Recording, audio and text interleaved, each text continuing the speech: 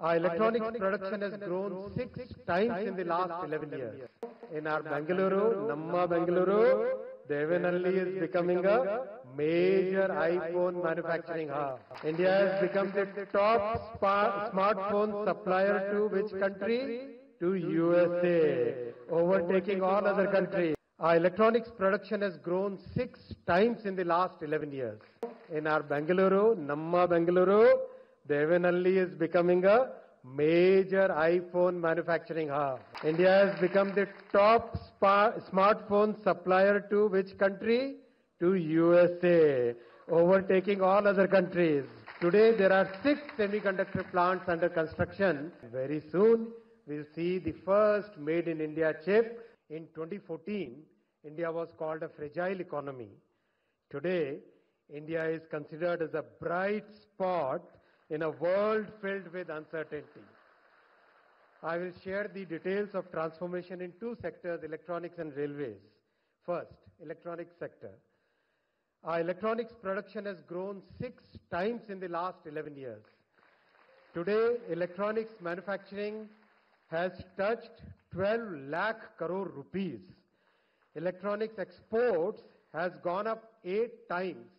11 years ago, nobody could think that we will be exporting electronics. Today, it has crossed 3 lakh crore rupees. India has become second largest manufacturer of mobile phones in the world. And now, in our Bengaluru, Namma Bengaluru, Devanalli is becoming a major iPhone manufacturing hub. India has become the top smartphone supplier to which country? To USA, overtaking all other countries.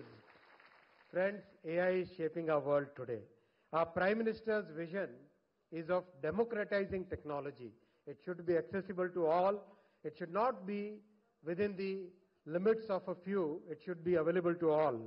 That's why we have done India AI mission, in which 34,000 GPUs are today available as a common compute facility for all our innovators, and I know that Bengaluru is making the maximum use of it.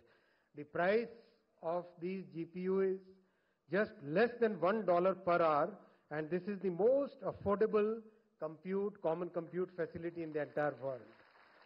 Friends, Bengaluru-based startup Sarvam is working on our own LLM, trained on Indian data, free from biases, understanding multilingual diversity of our country.